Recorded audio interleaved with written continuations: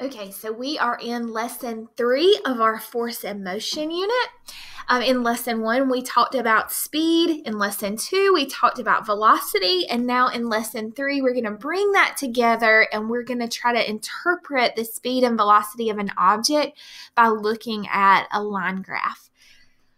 So one of the cool things about motion is it can be described, but it also can be described and interpreted via a graph or a table or a chart. And you're going to need to be able to do all of those by the end of the lesson. So this lesson is a little more interactive than lesson 1 and 2 in that you have a copy of the notes in front of you. And I'll ask you to pause the video a little along the lesson so that you can do some of the graphing exercises, and then we can go over the answers. So just a reminder, speed is how fast an object is traveling, and velocity is also how fast an object is traveling, but it includes directionality. Both can be graphed with a line graph, and that's what we're looking at here. So let's first start with velocity time graphs, speed time graphs. They work the same. One of the things that you need to know is that time is always part of the x-axis. It's always labeled on the x-axis, and velocity and speed are always labeled on the y-axis. Now, when we look at a velocity time graph, usually we are describing the acceleration of an object, and acceleration is not something we get to until lesson 4. So in the next lesson, we'll learn all about acceleration, and we'll come back and revisit these graphs then. But just for simplicity's sake, I want to go ahead and introduce acceleration to you. Acceleration is just a change in velocity's rate. And so, of course, on a velocity time graph, we can see how an object might change its rate. All right, so on a velocity time graph, you need to be able to describe what it means if we see a straight line versus a positive slope or a negative slope.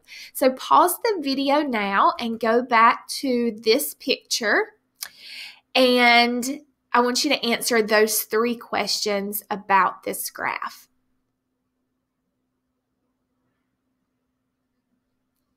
All right, so the first question says, what does a straight line indicate? So we see here that we have velocity at about 20 meters per second and then 40 meters per second. And then from 20 seconds to about 48 seconds, the velocity stays at 40 meters per second. So you should have answered this, that a straight line basically indicates that velocity is constant, which means it's not changing. A positive slope is going to represent, we can see here in our graph, a positive slope indicates that velocity is increasing. We can see that here. We can also see that here. So velocity is going up. And then question number 3 wants to know what it means if you see a negative slope. And even though we don't see that on this graph, we can hypothesize that a negative slope means that velocity is decreasing. Right now, what I want you to do is I want you to pause the video, and I want you to use the data in this data table to create a line graph that shows the relationship between velocity and time with regards to this table. All right, now this is a very rough sketch. Hopefully you have some numerical data here, but basically you should see that the velocity increases until you get to about 10 seconds, and then we see the velocity start to decrease again. So you have a positive slope, and then after about 10 seconds, you start to see that negative slope. So the object is speeding up and then slowing down. All right, we also can represent motion with something called a distance time graph. And you need to know it is very important to read the titles of your graph, because a flat line on a distance time graph means something different than a flat line on a velocity time graph. A negative slope means something different on a distance time graph than it does on a velocity time graph. So just make sure that you're aware of that. Just like with the velocity time graph, time is always on the x-axis. distance is always going to be labeled on the on the y-axis. And then the line just represents overall speed. So remember, we need two things to calculate speed. We need distance and time. So on a distance time graph, you can calculate speed at any given point, which is something that you will have to do. All right, so this time I want you to pause the video and I want you to go back to this graph, your distance time graph, and answer the 3 questions.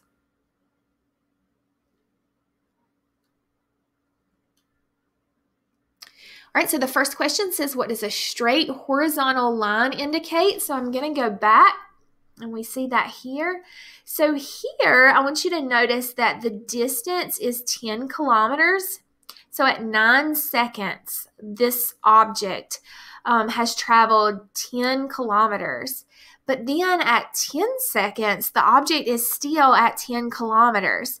So on a distance time graph, a flat line just means that the object is not changing its position. So if this is a person that might be walking to their grandmother's house, then something happened at hour 9, which is a really long time to be walking to your grandmother's house. But so at hour 9, something has happened. Maybe they needed a break after 9 hours. So from hour 9 to hour 10, we have no change in distance. Now, a positive slope on a distance time graph, let me go back. A positive slope indicates that the object is covering a distance. So we can see that here. The object has covered 5 kilometers and then 10 kilometers. So we know that the object is actually covering some distance. A negative slope is going to mean that the object has returned from where it came from or moved to a different point. It's no longer on the same path that it once was. So we see that here, negative slope, the object is covering distance, covering some more distance, and then suddenly they stop covering distance. And this is probably, if this is a person who is traveling to their grandmother's house, at hour 14, it looks like they either reached their destination and then turned around and went back home, or they gave up after walking for 14 hours and they turned around and went back home anyway. So a couple of different things with that. Just make sure that you know what positive and negative slopes mean for distance time graphs. Now what I want you to do is I want you to pause the video and I actually want you to plot these points for a distance time line graph.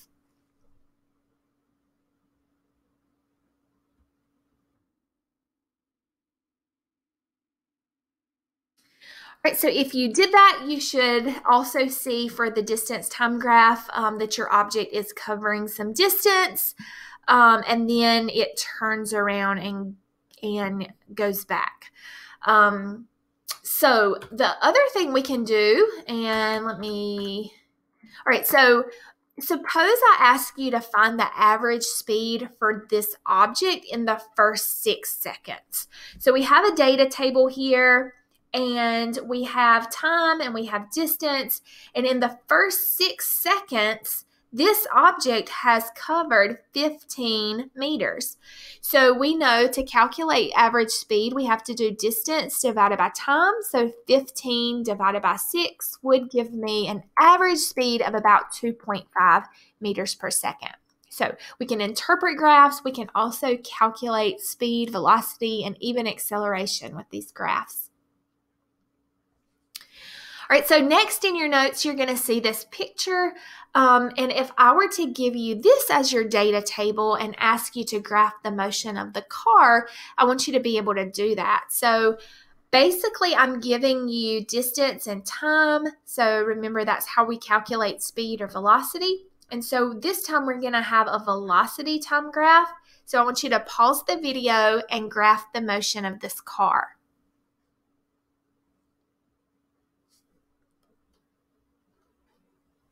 All right, so the neat thing about this example is at 0 seconds, the car is not in motion. So this is where we are on our graph.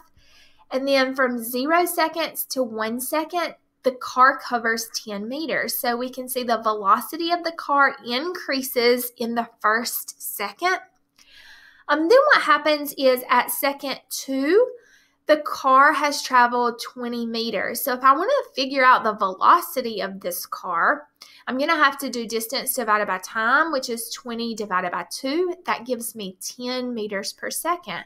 Well, I had 10 meters per second at 1 second.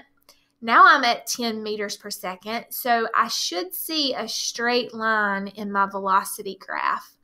Again, at 3 seconds, the car has only traveled 30 meters, so this is still an average velocity of 10 meters per second. Same thing at 4 seconds and 5 seconds. So you can see all the way from 1 second to 5 seconds, this car is maintaining a constant velocity.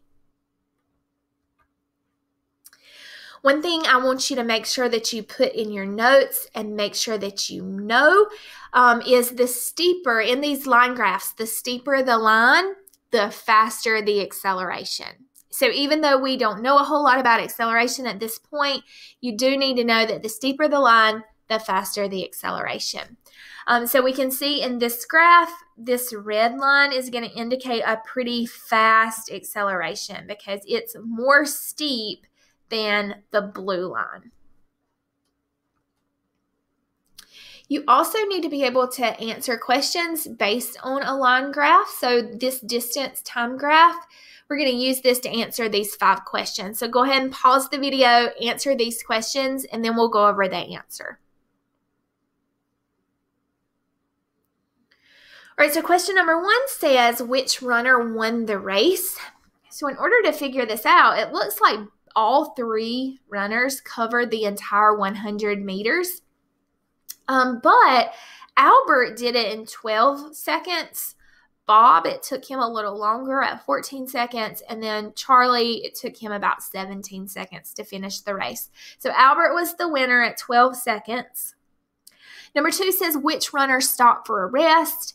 Remember, in a distance time graph, we're looking for this flat line to represent a constant distance. So from second 8 to second 13, something happened with Charlie where he had to stop. So number 2, we would say Charlie. And then number 3 asks, how long did Charlie stop? So he stopped at second 8 and then pick back up at second 13. So that's a total time of about 5 seconds. Number 4, how long did Bob take to complete the race? So Bob covered his 100 meters in about 14 seconds. And then number 5 asks you to calculate Albert's average speed. So remember, to calculate speed, you have to do total distance divided by total time. So this is an average speed, but 100 divided by 12 is about 8.33 meters per second, which means that every second Albert was covering 8 meters, which is pretty fast. All right, so this concludes our graphing motion lesson. There is some practice for you, so just make sure that you work on that practice. If you need to go back and watch the video again, you're more than welcome to do that. And our next lesson will be over acceleration.